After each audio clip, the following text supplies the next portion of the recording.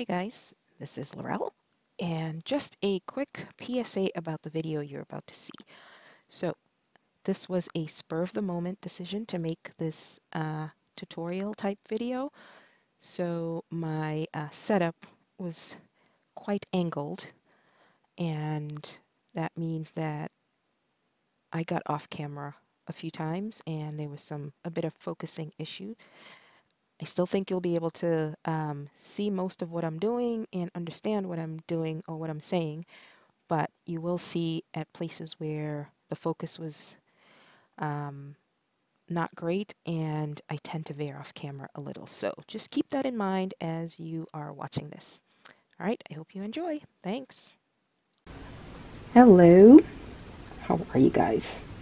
This is Laurel with the Dabbling Hook, and I had a couple of requests for a pattern for an Octo Lovey I just showed on Instagram, and while there is not really a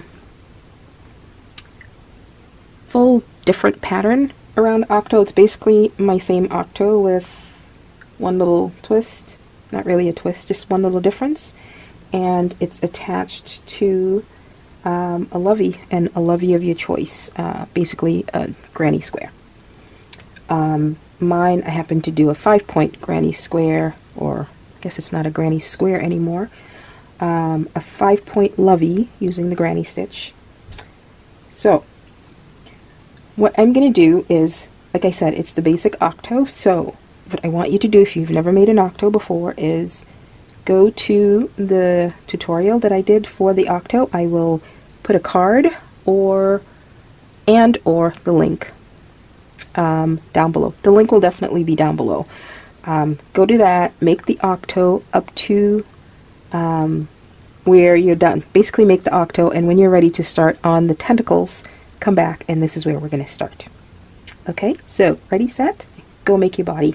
Okay, so once you've done that, I use a 3.5mm or smaller hook.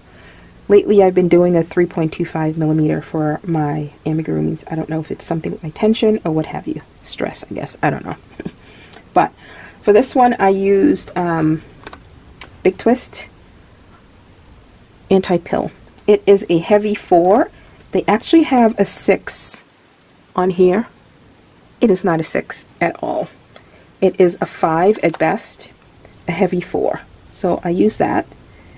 And but you can use any yarn that you want for the amigurumi.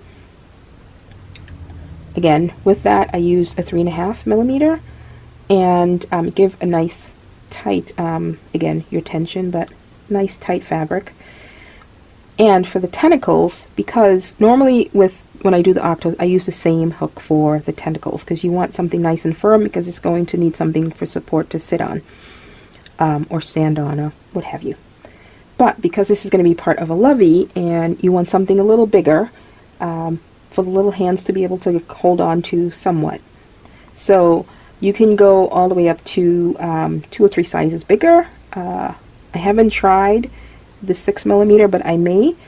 Right now I am going to use a 5.5mm for what I'm considering worsted weight. Again, they're considering this a number 6 and asking for a 9mm. No way. Not you know, if you need something drapey, maybe, but this is not a number 6, my opinion. So anyway, you are going to, and I hope this is focusing because, you know, setup is very iffy over here. So you are going to attach to your first, and this is a little what do you call it, extended, because I started it and then I decided to, you know, film this little tutorial, so I took it out. Now you are going to follow, again, pretty much the same instructions for the Octo from the tutorial pattern, but for the tentacles, I'm just attaching my slip stitch here, my slip knot. You are going to chain 4, and that's 3, 4, and I'm going to just remove that. This is from me making it. And chain 4 and do 5 treble crochets in that same stitch. Okay, 5 trebles. Now when I hold my Octo to do this, I tend to squish and, you know, I manhandle it pretty much. So you're going to have to do some reshaping when you're done, but that's okay. Let's see, 4, 5, and this is just the tail poking out. We'll fix it later. So 5 in that first stitch, and when you're doing the legs at this point, you should have 24 loops that are remaining from doing the actual following the tutorial, and obviously that's divisible by 8 3 times. So, and you want 8 legs, so you're going to use 3 stitches, 3 of those loops per leg. You pull that out of the way. So in that first one you've done 5 treble crochets. In the next one you're going to do 3 more. Oops. And I hope I'm not coming off camera. I won't know till I'm editing, but 3 more. Okay, so now you have a total of 8 treble crochets over 2 stitches, or 2 of the loops. And you're going to join it the way I do the popcorn. I do the lazy popcorn. I don't take off the hook, turn it, and then go. I just turn it, grab, and close it, and you still have a pretty similar popcorn. Now, because this is a larger hook and longer stitches, the treble, it's not very firm. So if you were doing a regular Octo and you sit it down, it would squish. But that's okay because this is going to be attached to a Lovey, so you want that fullness, and that's why I do it over 2 stitches, because you're looking for more fullness, more fluff to it. And in the third stitch you are just going to do a single crochet. Okay, so over 3 stitches you chain 4, do an additional 5 treble crochets in that stitch, and the next stitch you do 3 more treble crochets for a total of 8. You close it to form the popcorn, and in the next stitch you do a single crochet. Alright, now you're going to start the next tentacle, so in the next loop you slip stitch, okay, and you do the same thing. You chain 4, oops, as long as I don't lose my my stitches, 1, 2, 3, 4, and 5 treble crochets,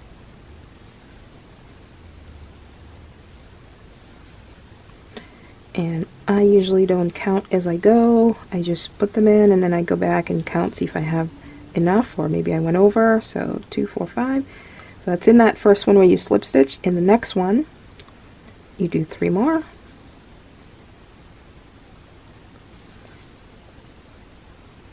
and the last one, and then without taking out the hook to do the traditional popcorn, you just turn towards the back, you slip stitch in between that chain 4 and the first treble crochet to close it, and you got your popcorn, a lazy popcorn.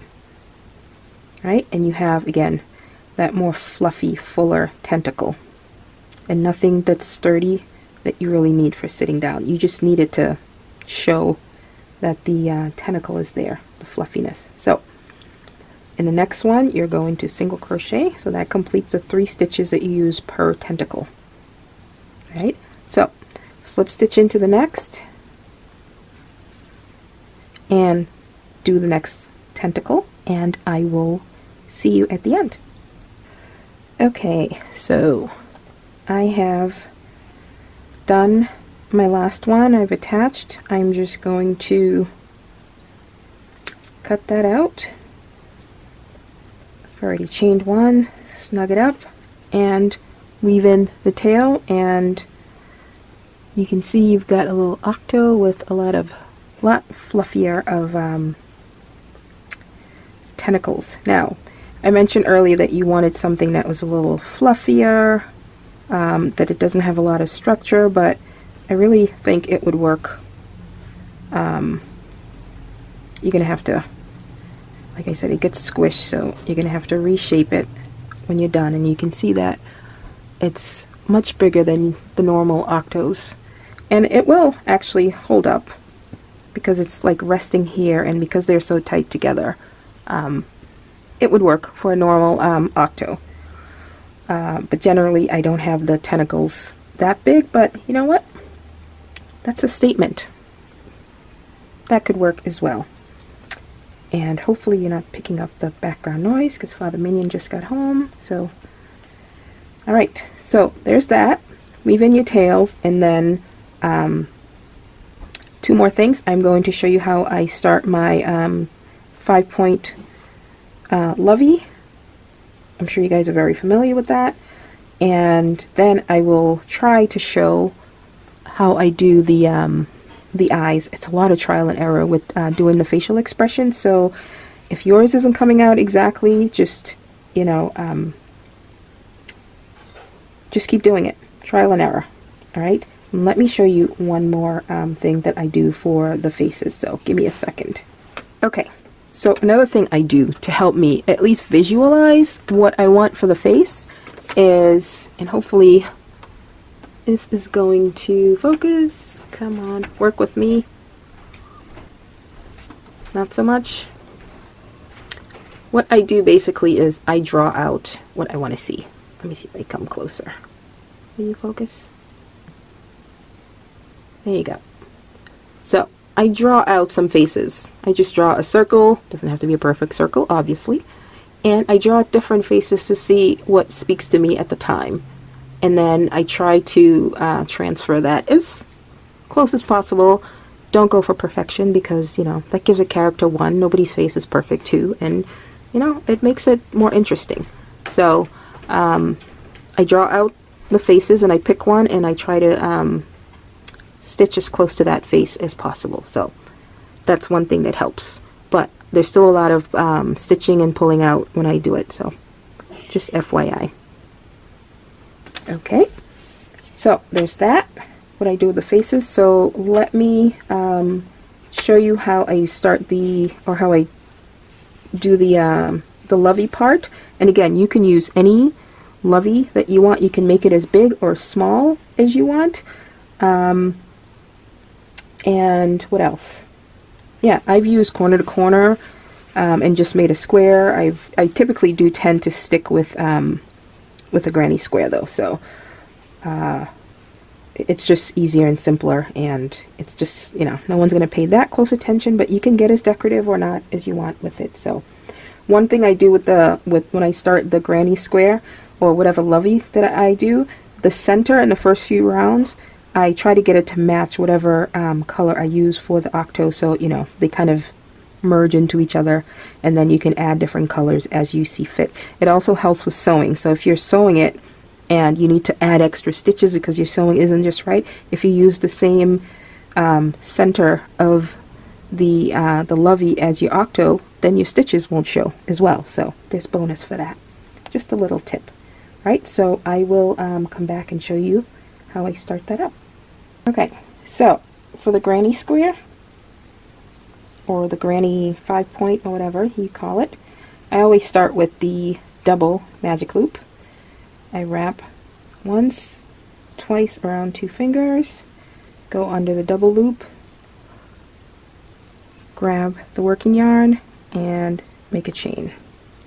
And I'm going to be working over the double loop and the tail. And I almost never start my anything with a chain. I start with a standing double crochet or a chainless double crochet or the stacked single crochet, which replaces. So what I do for this one, I pull up a length to a double crochet length. And if you heard that, that's Minion 1 playing video games being extremely loud, so oh well. Anyway, pull up a loop to double crochet length. I hold on to the one on the hook, go under the loop and into the circle, pull up a loop, bring it up, yarn over, pull through, and pull through 2. Makes like a nice fat double crochet so you don't get that gap. Or you could do the chain, starting chain. Then I add 2 more, and I'm going to go through this pretty quickly. Chain 2, 3 more double crochets,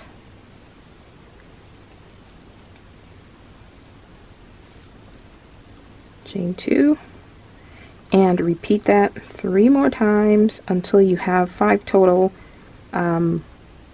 groups of double crochets. So I will meet you at the end. Okay, so I have my last 1, 2, 3, 4, 5. I have my 5. I've chained 2, and I'm going to close that double loop magic ring. So I just squish everything out of the way.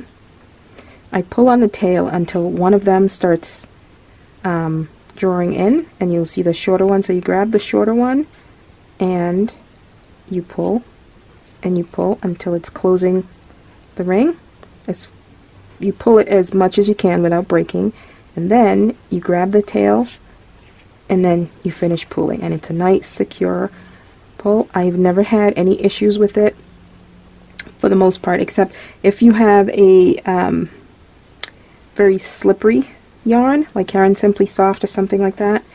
Sometimes I make a couple of knots after I've tightened it. I make a couple of knots and, you know, cinch it all the way down.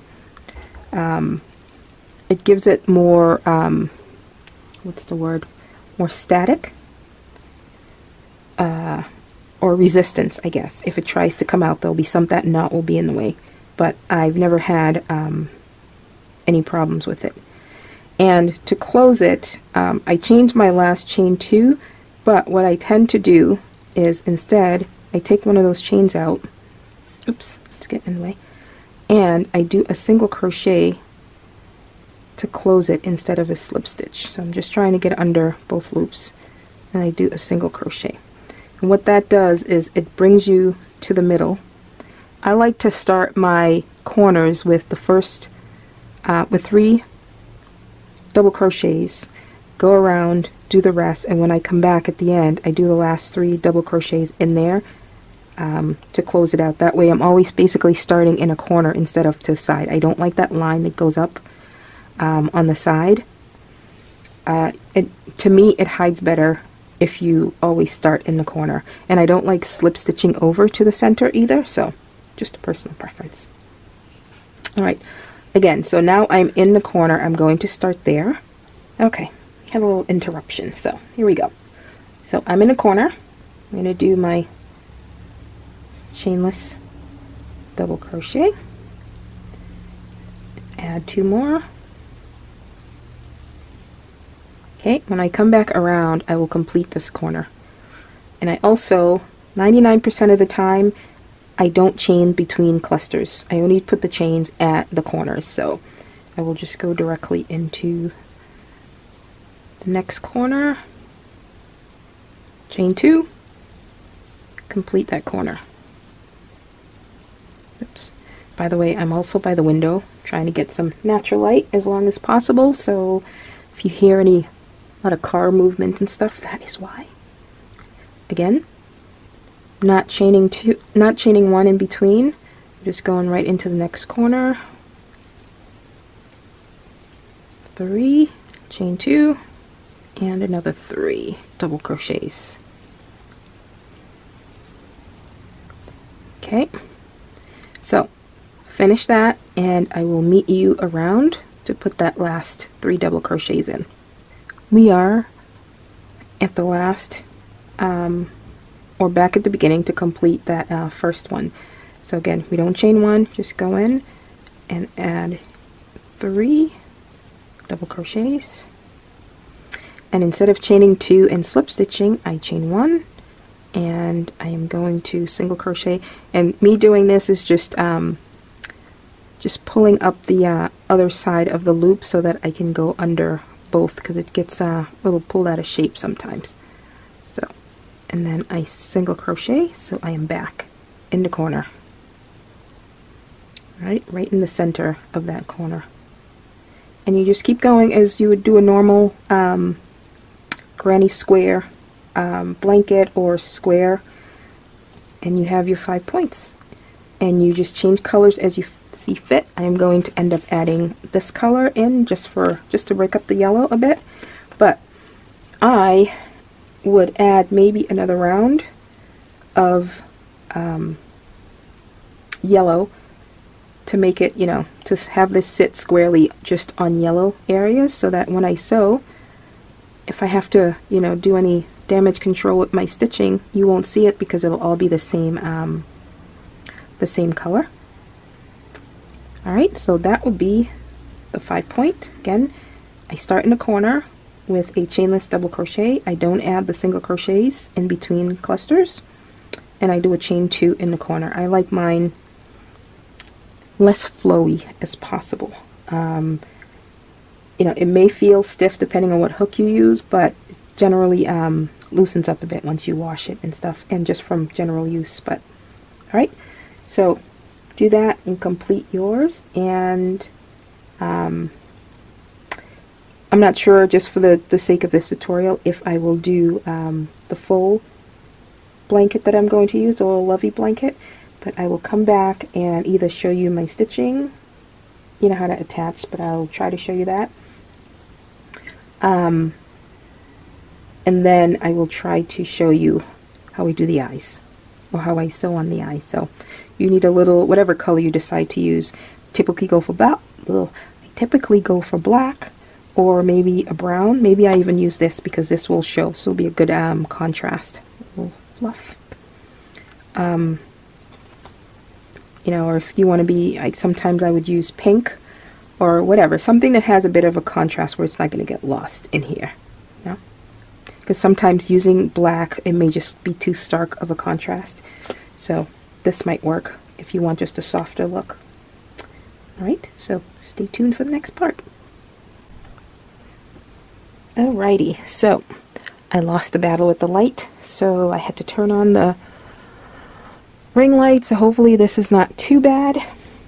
So this is where I got on here, and I actually ended up switching to the larger hook because it was a little too stiff for me. And even though these are the same yarns, or that way, this is, I never told you the color, this is taupe, and I believe, I forget what the other one was, I guess gold. The yellow is, even though they're the same yarns, the yellow is much thicker than the taupe. The taupe definitely has a softer feel to it, so it was a little too stiff, so I upped the hook. Anyway, I'm gonna leave it there for now, and I'm going to try to show you the eyes. What I usually do is I just get scraps. I have my bin of, you know, ends from when I've woven in, or just, you know, a little yard or so of leftover yarns, and I usually dig in that for scraps to do the eyes or small things. So I had a length of black, and basically I just separated the plies into 2 sections. So it's a 4-ply, and I have 2 here and 2 there, and I'm going to use that. I usually try to use something thinner for the eyes and the facial features. So, oh, the reason these are here, I use my Octos as pin cushions a lot. You can see this one Deb made for me. It's a tape measure. So there's that. That one's always by my sewing machine, and this one is just around for when I need to pin amigurumis or anything else. This one is on my desk. But yeah, it was just scrap yarn, and I think this is Bernat Home Deck. So I was just seeing what it was like. So yeah, there's that. Anyway, for the facial features, I half and half. I mark the locations where I want to put the eyes. I'd say more 70-40, 70-30. I eyeball it. But for you guys, once in a while I do mark if things aren't working out for me. So I just mark basically this is where how high I want the eyes, and this is where it's going to start, where it's going to end, start and end, because sometimes I find even when I don't mark it, and I'll do the first eye fine, and when I go to do the second one, they're usually not symmetrical, and I never aim for like perfect symmetry, but you know, something close, and most times it's way off, and that's usually part of the you know, ripping out and doing over that I have to do, because the second one, it's kind of like doing booties or gloves. The second one never comes out the same size, so that's what that's for, and I still have to weave in my end. So I usually try to use a regular darning needle to do that, and usually a thinner one is better. You can go in between the plies more, and the bigger ones, you know, will put more of a gap between stuff, so I try not to use those. So I use that, and sometimes, depends on how big the amigurumi is, I try to use these doll needles. I'm in search of finding the perfect size or length doll needle. So I like the size, the thickness of this one, but I prefer the length of that one. And this one is too thick for me, and this one is too long for me. So yeah, I'm looking for, you know, like a 6-inch one that has like good leverage, because with these, what did I do with it? With these, sometimes when you push it through, you're like squishing and fighting to make sure you can get it out where you need it to come to. Where these, you know, they're long enough that you have grip and they can go far and wide within here. So just some of the tools that I use, but I'm just gonna try using this for today. So I always start from the bottom usually, and I find somewhere that has a nice gap where I can put my needle in, because you're gonna have to go in and out of the same space. So I find a good gap and I go up, and now this is very rudimentary because, like I said, it's trial and error, and I am by no means an expert. I just do what looks good to me. So I come up to where the first beginning point is. And that's the thing with the shorter needle. It's a little more work on the hands to get it just where you want to go. So once I have that, I hope I'm on camera. Once I have that coming out of the first space, I take that pin out and I pull up the yarn. When you unply the yarns, you have to be very careful with it, because they lose stability a lot, especially if you separate it and use just one ply. By the second or third pull through, it'll start like pulling apart, like it's roving or something. So that's why I like to use at least 2 strands. So I have it coming out of the starting point. I have a little bit of a tail where I'll do a knot. And then what I do then, I try to take it and form it like how I think I'm going to like it. You know, bringing where it's going to stop to the other needle. And you're going to definitely hear life noises because Minion 2 now is in his hungry phase, so there will be noises. So I bring it up and I try to shape it how I think I want it to arch. Okay? And then, if this is good enough, you know, sometimes you may want it like taller or, you know, not as curved. However whatever I'm feeling basically at the time. Or if I'm trying to match my drawings. Like this one here is not as arched, but this one is a little more arched, so depends. And an upturn eye or a sleepy turn eye depends, but I'm not going for the sleepy eye right now. So again, you're in at the beginning, you shape it to about the size that you want, right, coming to where it ends, and then you turn it however you need to be comfortable to maneuver. Okay, and then I go in to where I need it to come out, and then I go up towards the middle of that arch. Oops, don't poke through the threads. And I pull it up.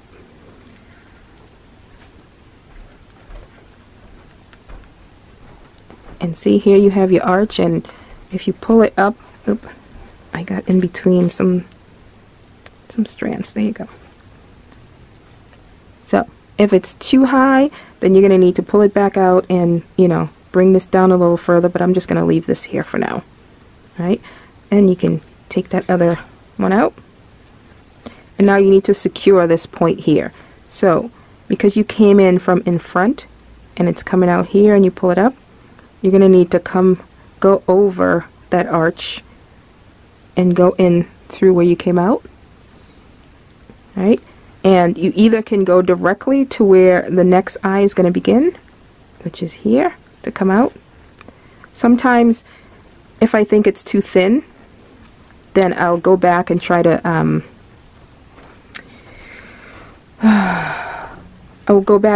like overlay it to make it a little thicker, but I'm just going to leave it at that for right now. So I go out to where the next eye is going to start. I take the pin out, pull it out, and I use my hand to kind of shape where I want it to go. to hold it in place. And again, doesn't always work out, but I think that's good enough. And there's the first eye. Give it a little tug to make sure it's where you want it to be. And then you do the same thing. So sometimes in my rush I don't pay attention to what I did the first time. So what you want to do is this is one row here, and I went up 2 rows. So this is one row and the top of it, this is the next row and the top of it. So I know that I'm doing the eye over 2 rows. So now that I'm back over here, I will position it 2 rows up and down to try to match.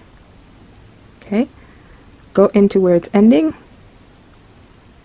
and come out in front. Oops.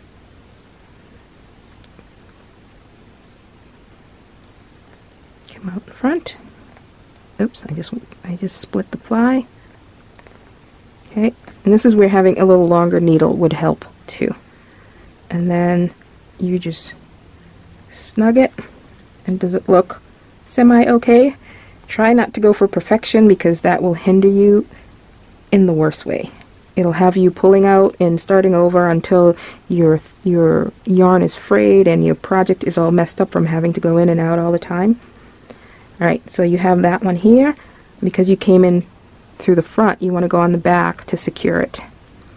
And unplying the yarn, it tends to curl up on itself a lot, so just be aware of that, and it gets stuck in the needle. So you want to secure it, so you go to where it came out of. And so if I'm all done and I'm satisfied with that, and I'm not doing eyebrows or eyelashes, I would just go to tack it down and come all the way out through here where I'm going to tie a knot to finish off. But because I'm going to do eyelashes, I'm just going to go to the point here at the edge, and again, use your finger to get it where you need it to be before you pull tight. And sometimes you have to massage things a little, you know. And if you're going to tug, pull gently at a time, because if you just yank, you could break the yarn, you can distort the stitches and all that, yada yada yada. Okay, so there's the beginning of the eye. So to do the eyelashes, again, sometimes I draw it out to see how I want it. Doesn't always come out the way, obviously, I drew it. But I usually do 3 lashes, but I'm just going to do 2. Normally, if I'm doing 3, I go straight across for 1, a little angled for 2, and a little more angled for 3. But for this one, I'm going to go a little angled to begin with, so I go up here, and so this will be, oops, this will be for the first one, a little angled. And because I want the next one to come up a little here, I just go up to where I want the, oops, a little angled, oop, a little angled, and then I go up to where I want the other one to be, and I tug. So this first one's a little angled, and I'm at the starting point for the next one. I just come down here, and I need to do the other lash. If the thread is long enough, or the yarn is long enough, I go into where I want it to come out so that it will form the lash, and then I go all the way over to the next one. And again, this is where a longer needle would help, because now I have to squish it to get it across. Pull gently at first, and there's the eye. Okay, normally I think I'd like this a little less pointy, but we're going to leave it for now. Okay, so now I'm at the other side. I think I have enough yarn to get it, and this is where not reaching for perfection comes in handy, because I can never get 2 of them to look the same. So again, you turn it however you need to get things going. So I want it a little angled at first. Oop, and I just lost my needle. It fell, and I don't know where it went. I didn't even hear it clank, so it's somewhere. 1 second. Alright, found it, and I'm having a hot flash. Okay, so I want this one a little angled, so turn it this way would work better for me. So a little angled, and you determine how far. You can have the long lashes or short, so, and you know, I may count over how many stitches I went, or I just eyeball it, and this will be a little angled right here, and then I come up to where I want the second one to be, pull it, go down to the beginning, and this is where I would go, come all the way out here, back into the original hole. Oops, almost lost it. There it is. So there you go. And if you pull too tight, you can just push the needle through and reshape things. But yeah, there you go. Sorry about the angles and if I'm off frame, but my setup is very iffy. But there she goes. I think I'm going to leave this one, but I would have liked it to be less pointy for this one and more of an arch rather than a, you know, questionable lift. But yeah, so that's that. Don't be afraid to take it out and redo it a couple of times if you need to. I do highly recommend drawing things out to see, you know, to get a better idea of what you're gonna want. Like that. I'm partial to this one here. So that's that on the eyes. Alright. I once in a while do eyebrows, not often, but I do like the lashes. And then for the mouth, I'm gonna need more yarn. So same thing, it's trial and error. Find another hole where I can, big enough that I can go in and out. And I don't usually mark the mouth, I just go in, leave a length so you can tie, and then I just do it by hand, and this is like that. Do I want a small mouth or am I going to want a wide mouth? Do I want it going off to the side? You decide what you want, and I think I want to start it a little farther away. And I like to go through the stitches instead of between the stitches because I think it looks better. Less of a hole. Alright, so it's a little wider, and then I do that. Nope, I don't like that. A little more like that. So I just go in where I want it to end, come down, and usually for the mouth I have to do 2 tacking points. Like that. I came in through the front, so now I have to tack it down on the outside, and then I go directly across. Oops. Tug gently so it pulls that side down, and because I'm here I go underneath it, and now it tacks it down, and then you can rearrange as you see fit. Okay, oops, I'm way off camera.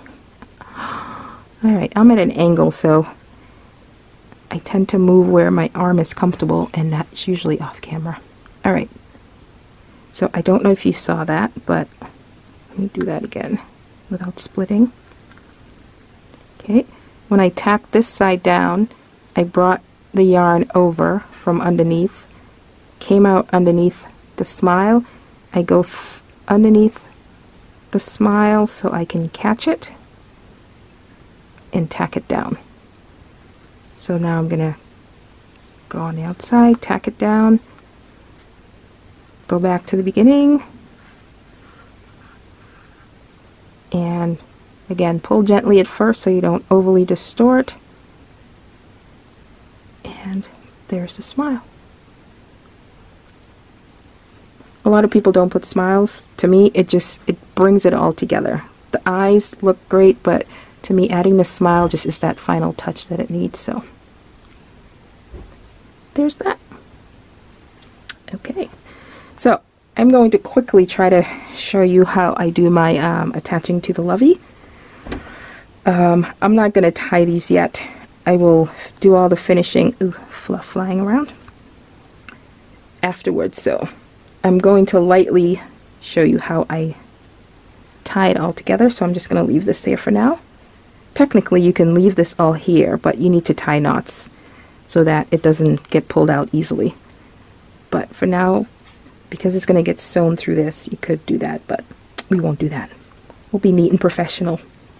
All right, you decide where you want it to face. I like it always to face a point. Even if it's a square, I like to try to angle the face towards one of the points. So I will put it on again, yellow to yellow. That way any stitching that you're doing, it's not going to show any mistakes you might do in your stitching. Not as bad. So her face is pointing here, and then I just hold it on, turn it over, and I just pick a row to stitch on. So the tentacles are here where they were attached. This is like the, if you touch it, this is like the firmest part of, oops, the firmest part of the tentacle here. Oops, this is in the way. So right here is a good firm place to attach, because if you try to attach here, it's going to be hard to get your needle, like once this is on, to get it way into here. So I try to attach it here where the tentacles are attached to the body.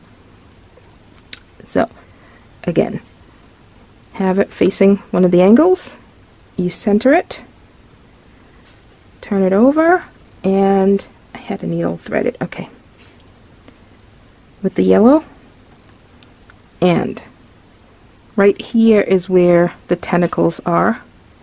So I would just use, as a guide, I would use like a row on the Lovey as my guide of where to stitch, so I don't go all off kilter. So I go in and in through the Lovey into the tentacle. I can feel I went to the tentacle, pull up. I leave a little tail so I can tie a knot and hide it, and then this is where I came out. I go behind it and come out in front. I think that's like, what's it called, a running stitch, I think. There's that, and that's pretty nice and firm there. Then I go behind it again, come out, and I try to use that row as my guide to go all the way around. Okay, and I just turn as I go, and every once in a while you want to, into the Lovey, into the octopus, and come out. You want to turn it over to make sure your stitching is picking up where you want it to pick up.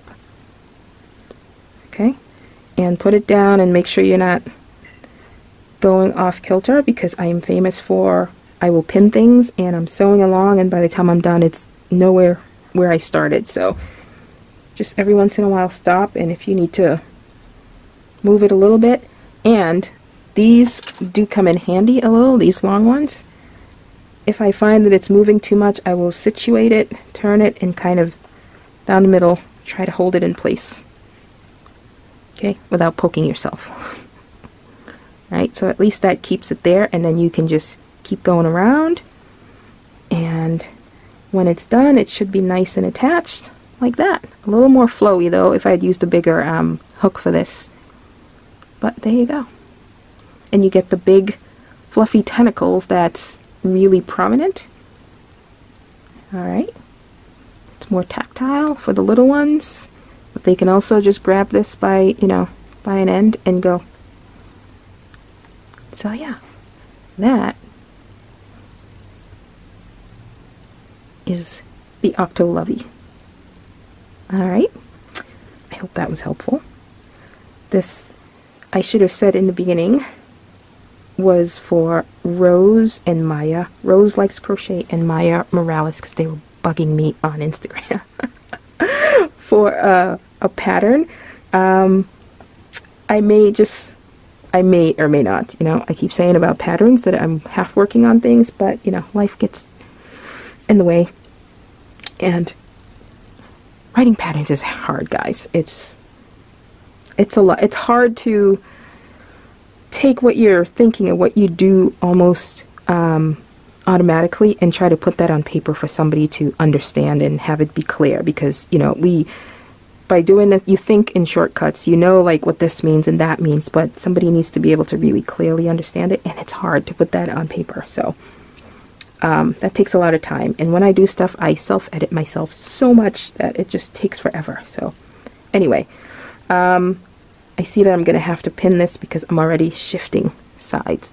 So, but again, don't go for perfection. The little imperfections give it its own character. So yeah, so I'll finish one, tying this mess up and making it neat, and tying a knot a few times and then passing it through so it gets hidden inside, and then finish the attachment. And I'm going to add a few more rows, a couple more rows to this for the Lovey. Alright, so Rose, Maya, I hope that helps.